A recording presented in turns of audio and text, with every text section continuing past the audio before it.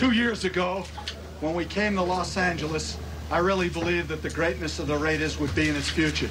And with all the great teams we've had, I think today that this organization, this team, this coaching staff dominated so decisively that two things must be said. Not only, in my opinion, are you the greatest Raider team of all time, Thank you. I think you rank with the great teams of all time that have ever played any professional sport. Commitment to excellence, the motto of the Raiders. And once again, Coach Tom Flores fulfilled that commitment in a Super Bowl. The final score, Los Angeles 38, Washington Redskins 9. They have turned back the team that many just a few weeks ago were trying to rank with the greatest of all time. They have turned them back in the most shattering fashion imaginable.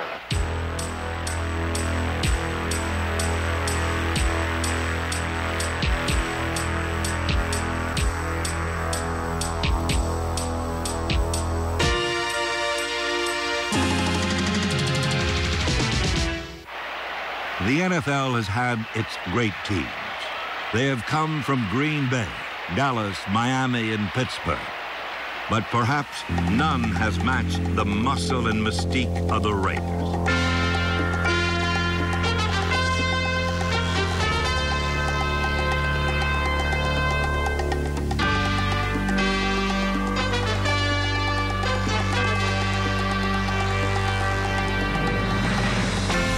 Over the past 20 years, the Raiders have been the winningest team in all of professional sports.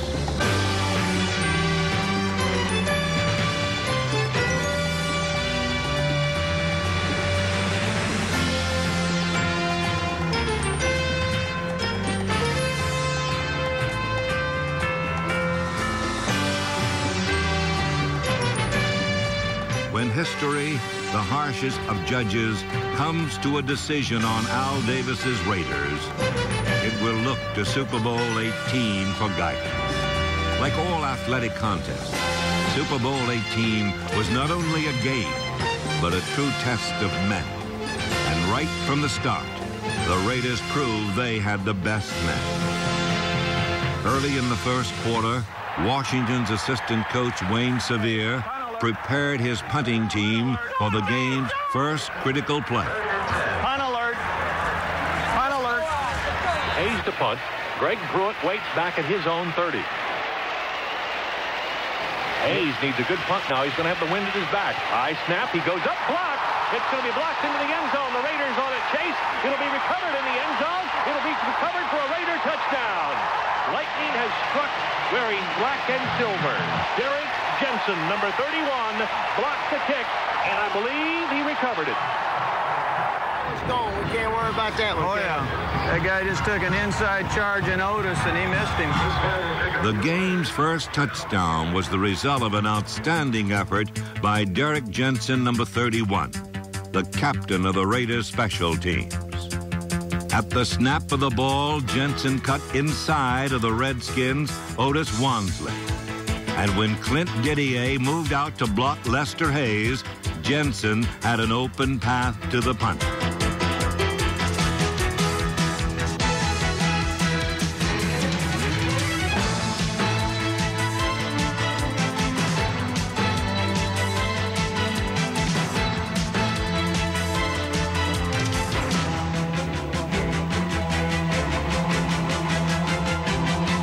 In direct contrast to the aggressive play of the Raiders special teams was the strangely conservative game plan of the Raiders offense. Throughout the first quarter, it was a carefully controlled mixture of short, safe passes.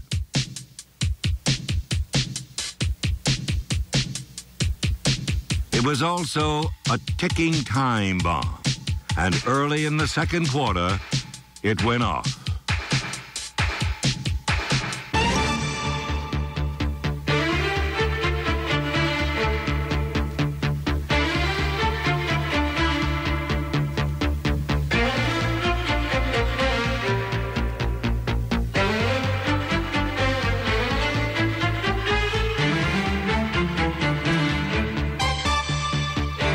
Cliff Branch, number 21, is a talkative little receiver with a gift of grab.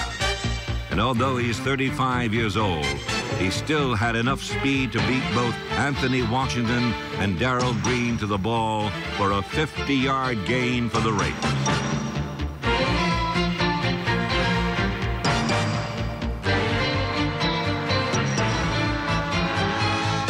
Two plays later, quarterback Jim Plunkett again located Branch, this time in the end zone for a 13-yard touchdown. For the second time, young Anthony Washington, number 24, was outmaneuvered by Branch. One quick inside move, and Branch was wide open. Another old pro who contributed to the success of this play was center Dave Dalton, whose alert block prevented a blitzing linebacker from sacking Plunkett. Back is Plunkett to pass. Going to the end zone. Branch wide open, falling down, touchdown. Did you see Tom Flores there, Bill? He was even getting excited about it. Well, listen, Tom has given vent to some emotion on the sideline a couple of times. The Raiders led 14-0 and had scored with their special teams and their offense.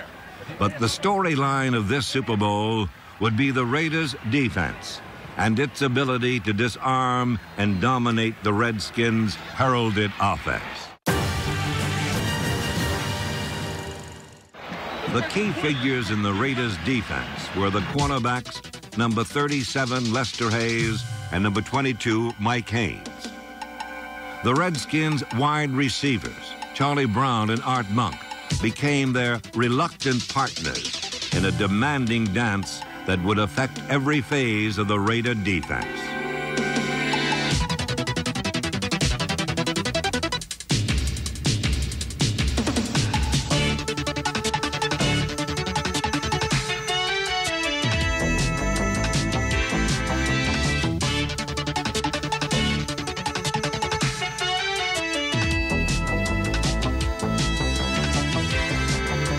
It was man for man, jam and juke, bump and run. And the coverage by Hayes and Haynes was so intimidating that neither Brown nor Monk caught a single pass in the first half.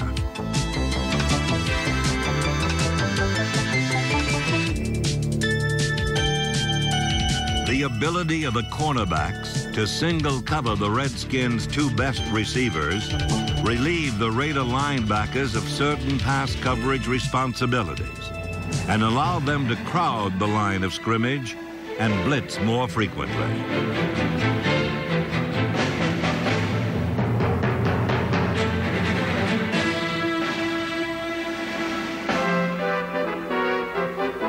While the outside linebackers pressured Joe Theismann, the inside linebackers filled the gaps to stop John Riggins.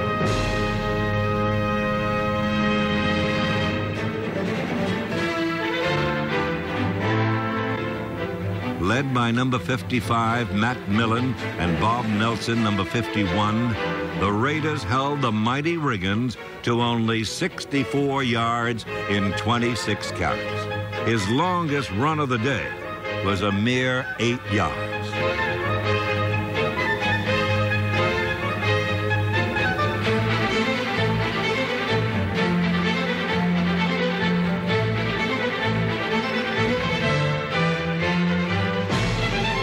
Other teams were forced to use their safeties to help cover Brown and Monk. But because the Raider cornerbacks could cover them alone, safety Mike Davis, number 36, was free to come forward and help stop Riggins. Nose tackle Reggie Kinlaw, number 62, was another reason why Riggins could find no running room. He overpowered center Jeff Boston and prevented Riggins from gaining yardage up the middle. During the regular season, the Redskins scored more points than any team in history. But the Raiders crushed Washington's offense and reduced the NFL's all-pro quarterback to a hesitant passer who lost yardage making up his mind. With only 12 seconds to go in the first half, and with the ball on the Redskin 12, Everyone expected the troubled Redskins to run out the clock and try to regroup at halftime. But Raider assistant coach Charlie Sumner had a hunch. When the two teams played in October, the Redskins had been in a similar situation and had thrown a little screen pass to Joe Washington that gained 67 yards.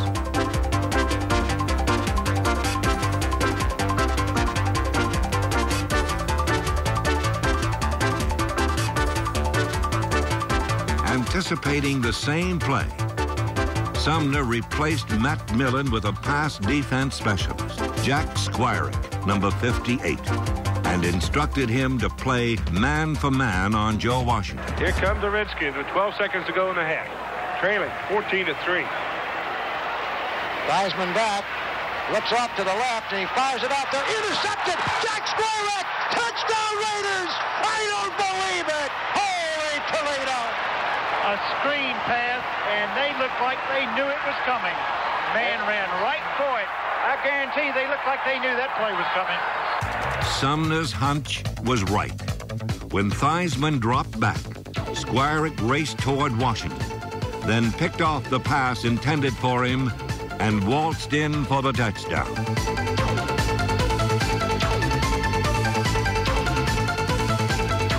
Squirick's interception was the most telling blow of the game and gave the Raiders a 21-3 halftime lead. An electrifying, stunning development as Jack Squirick becomes the proud possessor of a Super Bowl 18 touchdown. Bill, I'm flabbergasted. I cannot believe that the Redskins, back on their own 12-yard line, with 12 seconds to go in the half, would do that. State Bell Network. 30 minutes, baby. 30 minutes. After we won it, man. Finish it. Our game. We got 30 minutes of Raider football, baby. 30 minutes of Raider football, and it's all ours. No let up. No let up. Let's go. In the first half, the Raiders had defused pro football's most potent offense. But in the second half, the Redskins showed flashes of the brilliance that had burned other defenses throughout the season.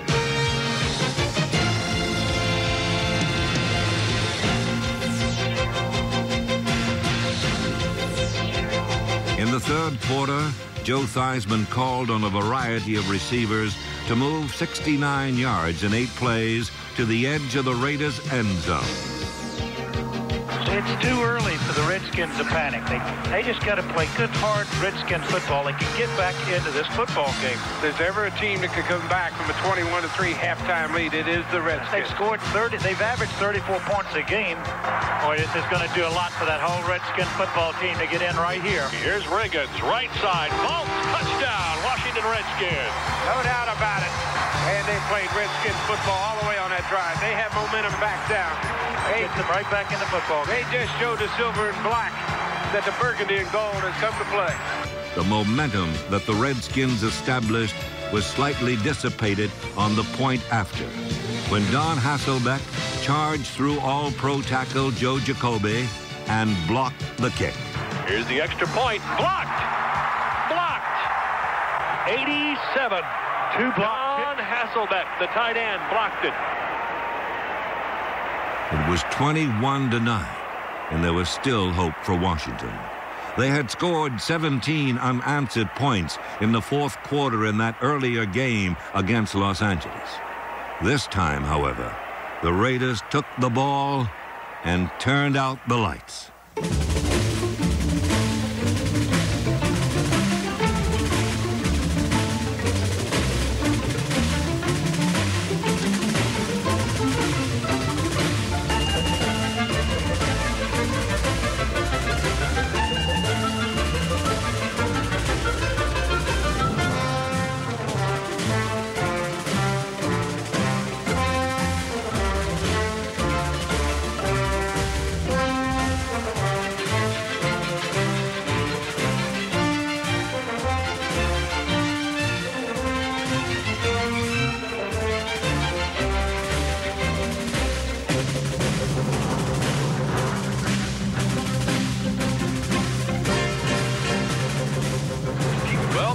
said they were going to do it. By golly, so far they are doing it, dominating this Washington Redskin team. Not many teams have done that to the Redskins. No team has done that to the Redskins this year.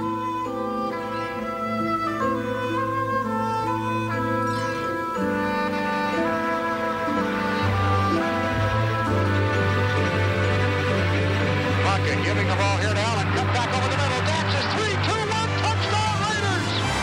A marvelous piece of zigzag dancing.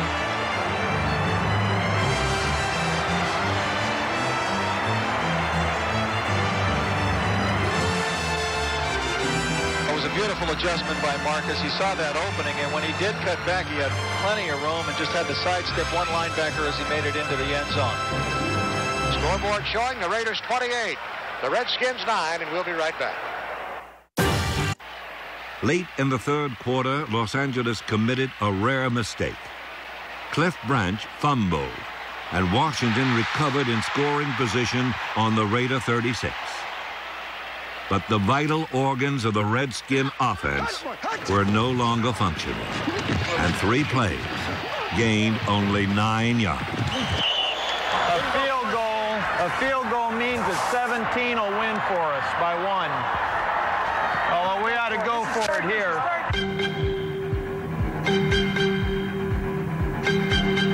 With it 4th and 1, Riggins was the only choice. Might as well die with your boots on. Here comes Riggins, left side. No, he won't make it. Well, I don't know. I think it might be close enough to measure. He fell forward. Once again, it was a Raider linebacker who delivered the fatal blow.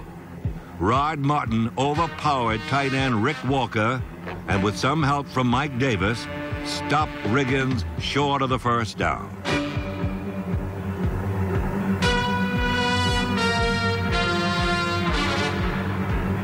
He did not make it. No, he didn't. So the 4th down fails, and the Raiders have taken over at their own 26-yard line. You know, as soon as the sun went down and this became a night game, the Raiders immediately started playing better. As Washington's hopes faded into the dying daylight, on came Marcus Allen, running with the knife. Puckett giving to Allen, sending him wide left. He has to reverse his field, but he gets away for a moment. Comes back up the middle of 30, 25, 40. Breaks past 2 men at the 50, down to the 40. Picking up a blocker to the 20, to the 10, to the 5. Touchdown Raiders! Holy Toledo! 7-10. The Raiders are mobbing Marcus Allen, who has just stood a crowd of 72,000 on his collective ear. Allen's touchdown was a play called 17 Bob Trey O. The Raiders have used it for years, but no one ever ran it quite the way Allen did in Super Bowl 18.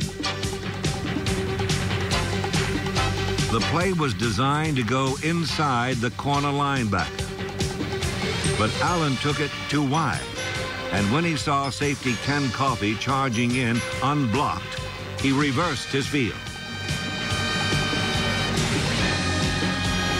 What began as an ugly, busted play turned into a beautiful 74-yard touchdown run, the longest in the history of the Super Bowl.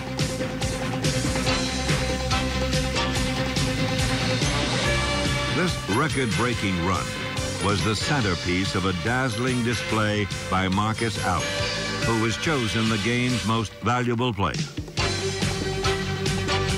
In the 4th quarter, Allen's ball carrying set up a field goal, and he finished the day with 191 yards rushing, the most ever by anyone in a Super Bowl. He was lightning in a game ruled by thunder, and he lit up the Super Bowl sky with a history-making performance. Let's keep dominating this team. Let's keep dominating. Keep dominating. Lead, no doubt. That's right. Let's just abuse them. Let's abuse them, baby.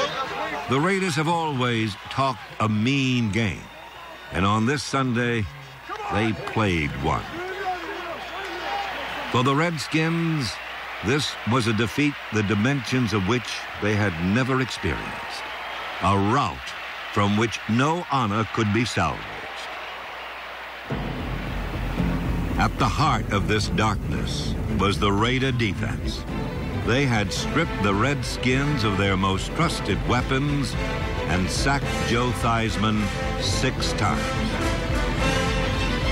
Nothing on earth that blocked or tackled or passed or ran could have stopped the Raiders on Black Sunday.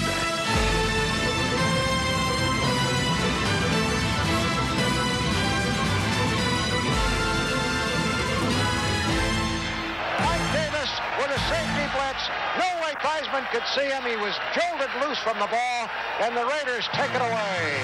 And the Raiders celebration will start.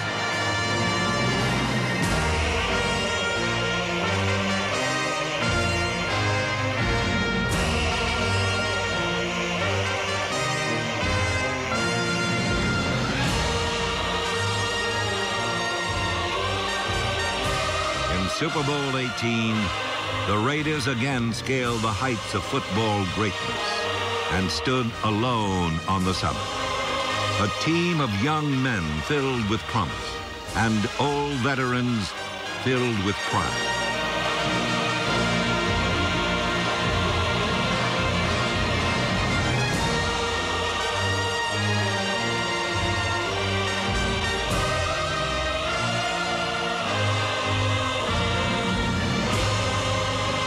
The 1983 Raiders are an honor to the team's glorious past and the world champions of pro football's present.